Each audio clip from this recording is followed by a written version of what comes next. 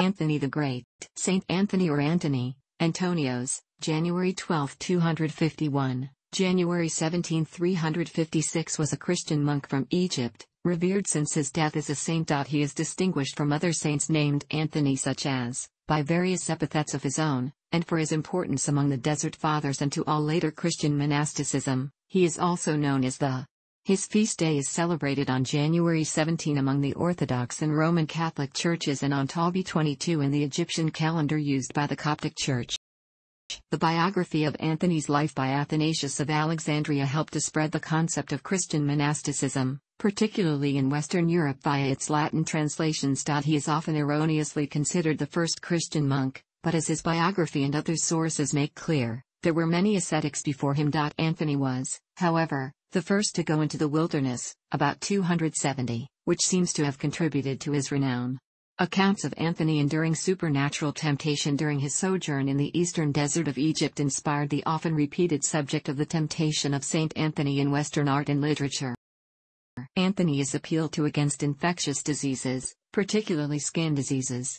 In the past, many such afflictions, including ergotism, erysipelas, and shingles, were referred to as Saint Anthony's fire. Anthony was born in Coma in Lower Egypt in 251 to wealthy landowner parents. When he was about 18 years old, his parents died and left him with the care of his unmarried sister. Shortly thereafter, he decided to follow the evangelical counsel of Jesus, which reads, "If you want to be perfect, go, sell what you have and give to the poor, and you will have treasures in heaven." Anthony gave away some of his family's lands to his neighbors, sold the remaining property, and donated the funds thus raised to the poor. He then left to live an ascetic life, placing his sister with a group of Christian virgins, a sort of proto-convent. For the next 15 years, Anthony remained in the area, spending the first years as the disciple of another local hermit. There are various legends associating Anthony with pigs. One is that he worked as a swineherd during this period. Anthony is sometimes considered the first monk, and the first to initiate solitary desertification, but there were others before him. There were already ascetic pagan hermits. The therapeuti, and loosely organized cenobitic communities were described by the Hellenized Jewish philosopher Philo of Alexandria in the 1st century as long established in the harsh environment of Lake Mareotis and in other less accessible regions. Philo opined that this class of persons may be met with in many places, for both Greece and barbarian countries want to enjoy whatever is perfectly good. Christian ascetics such as Thecla had likewise retreated to isolated locations at the outskirts of cities. Anthony is notable for having decided to surpass this tradition and headed out into the desert proper. He left for the alkaline Nitrian desert, later the location of the noted monasteries off Nitria, Kelia, and Cetis, on the edge of the western desert about west of Alexandria. He remained there for 13 years. According to Athanasius, the devil fought Anthony by afflicting him with boredom, laziness, and the phantoms of women, which he overcame by the power of prayer, providing a theme for Christian art. After that, he moved to a tomb, where he resided and closed the door on himself, depending on some local villagers who brought him food. When the devil perceived his ascetic life and his intense worship, he was envious and beat him mercilessly, leaving him unconscious. When his friends from the local village came to visit him and found him in this condition, they carried him to a church. After he recovered, he made a second effort and went back into the desert to a farther mountain by the Nile called Pispor, now Dar el Mamon, opposite Arsinoe. There he lived strictly enclosed in an old abandoned Roman fort for some 20 years. According to Athanasius, the devil again resumed his war against Anthony, only this time the phantoms were in the form of wild beasts, wolves, lions, snakes, and scorpions. They appeared as if they were about to attack him or cut him into pieces. But the saint would laugh at them scornfully and say, "If any of you have any authority over me, only one would have been sufficient to fight me." At his saying this, they disappeared as though in smoke. While in the fort he only communicated with the outside world by a crevice through which food would be passed. He would say a few words. Anthony would prepare a quantity of bread that would sustain him for 6 months. He did not allow anyone to enter his cell. Whoever came to him stood outside and listened to his advice. Then one day he emerged from the fort with the help of villagers, who broke down the door. By this time most had expected him to have wasted away or to have gone insane in his solitary confinement. Instead, he emerged healthy, serene, and enlightened. Everyone was amazed that he had been through these trials and emerged spiritually rejuvenated. He was hailed as a hero, and from this time forth the legend of Antony began to spread and grow. Antony went to Fiume and confirmed the brethren there in the Christian faith before returning to his fort. Amid the Diocletian persecutions, Antony wished to become a martyr and in 311 went to Alexandria. He visited those who were imprisoned for the sake of Christ and comforted them. When the governor saw that he was confessing his Christianity publicly, not caring what might happen to him, he ordered him not to show up in the city. However, the saint did not heed his threats. He faced him and argued with him in order that he might arouse his anger so that he might be tortured and martyred, but it did not happen. At the end of the persecutions, Antony returned to his old Roman fort. By this time, many more had heard of his sanctity and he had many more visitors than before. He saw these visits as interfering with his worship and went further into the eastern desert. He traveled for 3 days before reaching a small oasis with a spring and some palm trees and chose to settle there. Disciples soon found him out and his number of visitors again continued to grow. Antony had not been the first ascetic or hermit, but he may properly be called the father of monasticism in Christianity, as he organized his disciples into a worshipful community and inspired similar withdrawn communities throughout Egypt and, following the spread of Athanasius's hagiography, the Greek and Roman world. His follower Macarius the Great was particularly active in continuing his legacy. Antony anticipated the rule of Benedict by about 200 years, engaging himself and his disciples in manual labor. Antony himself cultivated a garden and wove rush mats. He and his disciples were regularly sought for words of enlightenment. These statements were later collected into the Book of Sayings of the Desert Fathers. Antony himself is said to have spoken to those of a spiritual disposition personally, leaving the task of addressing the more worldly visitors to Macarius. On occasions, he would go to the monastery on the outskirts of the desert by the Nile to visit the brethren, then return to his inner monastery. A background story of one of the surviving epistles, directed to Constantine I, recounts how the fame of Saint Antony spread abroad and reached Emperor Constantine. The emperor wrote to him offering praise and requesting prayers. The brethren were pleased with the emperor's letter, but Antony did not pay any attention to it, and he said to them, "The books of God, the King of Kings and the Lord of Lords, commands us every day, but we do not heed what they tell us, and we turn our backs on them." Under the persistence of the brethren who told him Emperor Constantine loves the Church, he accepted to write him a letter blessing him, and praying for the peace and safety of the empire and the Church. According to Athanasius, Saint Antony heard a voice telling him, "Go out and see." He went out and saw an angel who wore a girdle with a cross, one resembling the holy Eschium tonsure or schema, and on his head was a head cover, kalansoa. He was sitting while braiding palm leaves, then he stood up to pray. And again he sat to weep. A voice came to him saying, "Antony, do this and you will rest." Henceforth, he started to wear this tunic that he saw, and began to weave palm leaves, and never was bored again. Saint Antony prophesied about the persecution that was about to happen to the Church and the control of the heretics over it, the Church victory and its return to its former glory, and the end of the age. When Saint Macarius visited Antony, Antony clothed him with the monk's garb and foretold him what would happen to him. When the day drew near for the departure of Saint Paul the first hermit in the desert, Saint Antony went to him and buried him, after clothing him in a tunic which was a present from Saint Athanasius the Apostolic, the 20th Patriarch of Alexandria.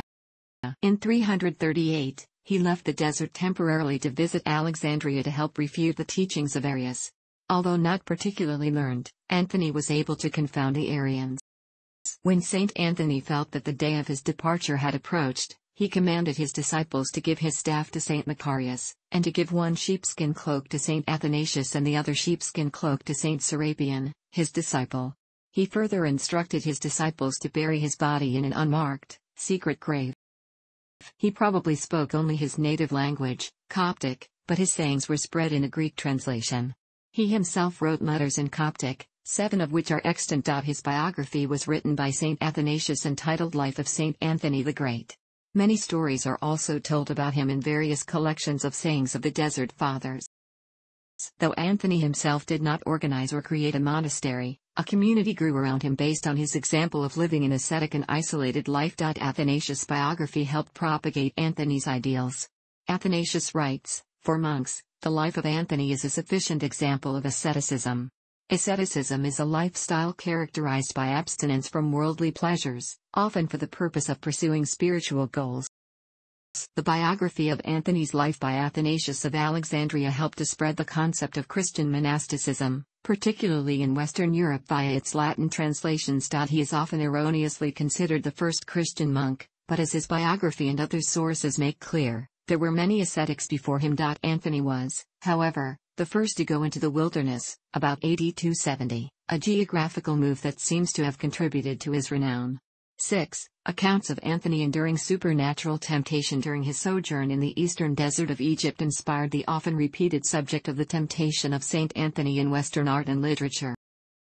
Antony is appealed to against infectious diseases, particularly skin diseases. In the past, many such afflictions, including ergotism, erysipelas, and shingles, were referred to as Saint Anthony's fire. Famously, Antony is said to have faced a series of supernatural temptations during his pilgrimage to the desert. The first to report on the temptation was his contemporary Athanasius of Alexandria. It is possible these events, like the paintings, are full of rich metaphor, or in the case of the animals of the desert, perhaps a vision or dream. Some of the stories included in St. Anthony's biography are perpetuated now mostly in paintings, where they give an opportunity for artists to depict their more lurid or bizarre interpretations. Many artists, including Martin Schongauer, Hieronymus Bosch, Dorothea Tanning, Max Ernst, Leonora Carrington, and Salvador Dali, have depicted these incidents from the life of Anthony. In prose, the tale was retold and embellished by Gustave Flaubert in The Temptation of Saint Anthony. Emphasis on these stories, however, did not really begin until the Middle Ages, when the psychology of the individual became of greater interest. Below are some of the tales. Saint Anthony was on a journey in the desert to find Saint Paul of Thebes, who according to his dream was a better hermit than he. Saint Anthony had been under the impression that he was the first person to ever dwell in the desert. However, due to the dream, Saint Anthony was called into the desert to find his better, Saint Paul. On his way there, he ran into two demons in the forms of a centaur and a satyr, which Western theology considers to have been temptations. At any rate, he was stopped by the two demons and he asked them, "Who are you?" To that the satyr replied, "I am a corpse, one of those whom the heathen call satyrs, and by whom they are snared into idolatry." The satyr then tried to terrify the saint while the centaur acknowledged the overthrow of the gods. In the end, the centaur tried to show Saint Anthony the way to his destination while the satyr ended up asking for Saint Anthony's blessing. Another time Saint Anthony was traveling in the desert and found a plate of silver coins in his path. Once, Saint Anthony tried hiding in a cave to escape the demons that plagued him. There were so many little demons in the cave though that Saint Anthony's servant had to carry him out because they had beaten him to death. When the hermits were gathered to Saint Anthony's corpse to mourn his death, Saint Anthony was revived. He demanded that his servants take him back to that cave where the demons had beaten him. When he got there he called out to the demons, and they came back as wild beasts to rip him to shreds. All of a sudden a bright light flashed, and the demons ran away. Saint Anthony knew that the light must have come from God, and he asked God where washed before when the demons attacked him. God replied, "I was here but I would see and abide to see thy battle, and because thou hast mainly fought and well maintained thy battle, I shall make thy name to be spread through all the world." Most of what is known about Saint Anthony comes from the life of Anthony. Written in Greek around 360 by Athanasius of Alexandria, it depicts Anthony as an illiterate and holy man who through his existence in a primordial landscape has an absolute connection to the divine truth, which always is in harmony with that of Athanasius as the biographer. Sometime before 374 it was translated into Latin by Evagrius of Antioch. The Latin translation helped the life become one of the best-known works of literature in the Christian world, a status it would hold through the Middle Ages. In addition to the life, several surviving homilies and epistles of varying authenticity provide some additional autobiographical detail. Anthony had been secretly buried on the mountaintop where he had chosen to live.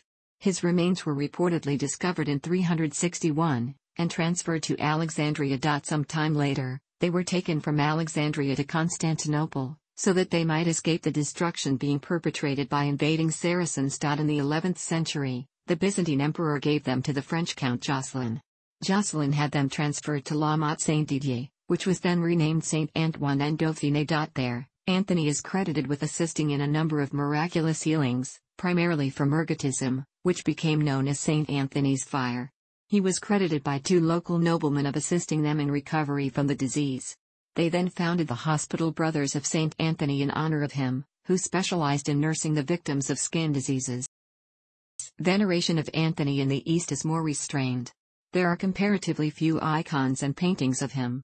He is, however, regarded as the first master of the desert and the pinnacle of holy monks, and there are monastic communities of the Maronite, Chaldean, and Orthodox churches which state that they follow his monastic rule. During the Middle Ages, Antony, along with Quirinus of Neuss, Cornelius, and Hubertus, was venerated as one of the four holy marshals, vir marschale goddess, in the Rhineland.